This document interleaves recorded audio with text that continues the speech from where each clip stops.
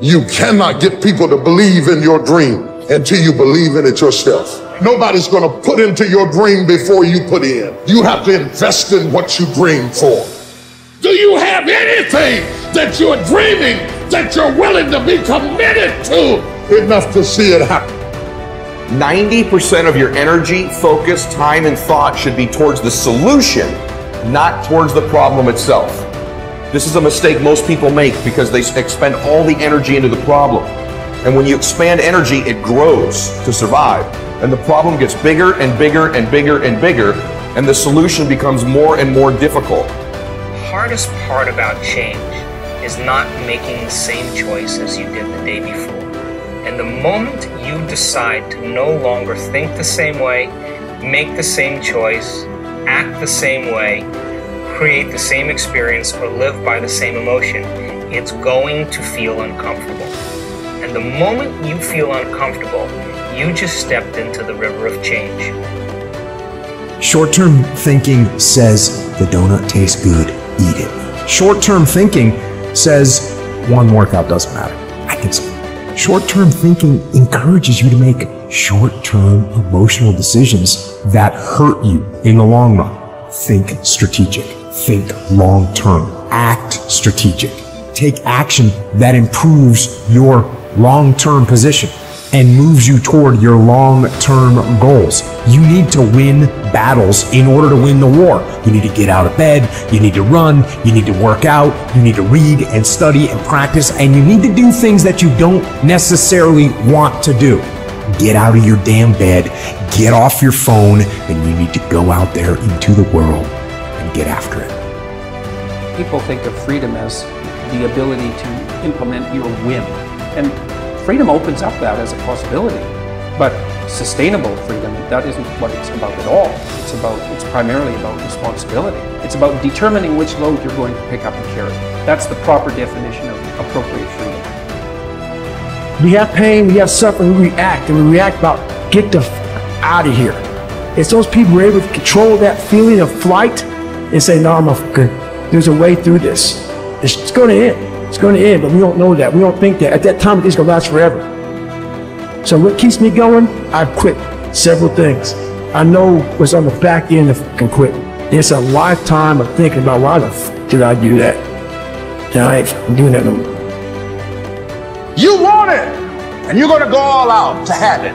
It's not going to be easy. When you want to change, it's not easy. If it were in fact easy, everybody would do it. But if you're serious, you'll go all out.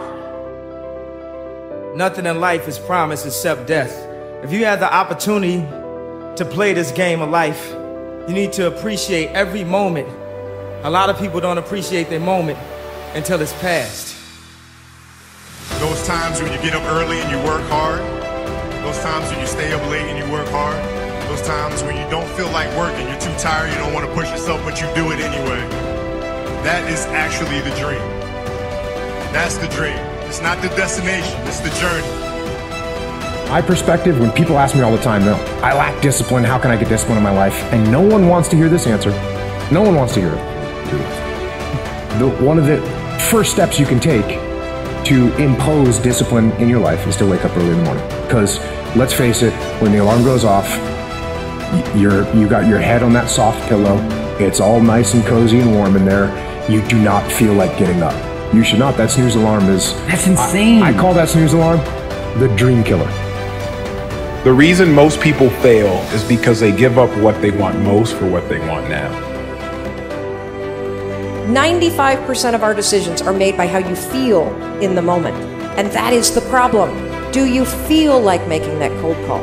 No, you don't. Do you feel like doing that third set of reps? No, you don't. And if you accept the fact that you may never feel ready, and you may never feel motivated, and you may never feel courageous, and that's okay, but you can still push yourself forward. As you start to see yourself becoming the person that takes action, guess what happens? You build the skill of confidence and courage. I believe that most human beings are only living at about 40% of their capability. So the mind has a governor, like a car. If you're driving a car and the car has a governor on it, the car may say 130 miles an hour, but the governor is set for 91. Once that governor sets in, you get to 91, that car starts doing this. The car wants to go. The car wants to go, but that factory said, we're not going past 91. We have a factory, a nice governor in our brain, and it's a survival mechanism. It protects us from pain and suffering. The second we feel that, our mind says, oh no, this isn't fun. We should back off. We should sit down, find something more comfortable. And there's something about the mind. The mind has the tactical advantage over you at all times. At all times of your life, the mind has a tactical advantage over you. Why is that? It knows what you're afraid of. It knows your insecurities. It knows your deep, dark lies. And it starts to push you away from that. It pushes you in a direction that is comfortable. The mind controls everything. Think strategic all the time. Before any action or any inaction, ask yourself this question. Is this action going to make me stronger or weaker? Will this action move me toward the strategic long-term goals I am trying to achieve in my life? And do not lie to yourself. You have to tell yourself the truth. And the truth is, you have time. You have the skill, you have the knowledge and the support and the willpower and the discipline to get it done. You're not a procrastinator. You have a habit of procrastinating. And in the case of procrastination, the trigger is always stress. The only way to break a habit, you guys, is not to deal with the triggers. You're never going to get rid of the stress in your life, but you can 100% change your pattern of avoiding work. What you're going to do is you're going to go, oh, I must be stressed out about something. Then I want you to just work, just for 5 minutes, because your problem isn't working. It's the habit of avoiding. Everybody's got a dream. Everybody's got a goal. What's the plan? And when you're trying to do something that you're truly passionate about, there is no plan B. Think about that for a second. Michael Jordan won 6 NBA championships with the Chicago Bulls because he was committed to plan A, not plan B. Oprah Winfrey became the queen of all media because she was committed to plan A, not plan B. Plan B sucks.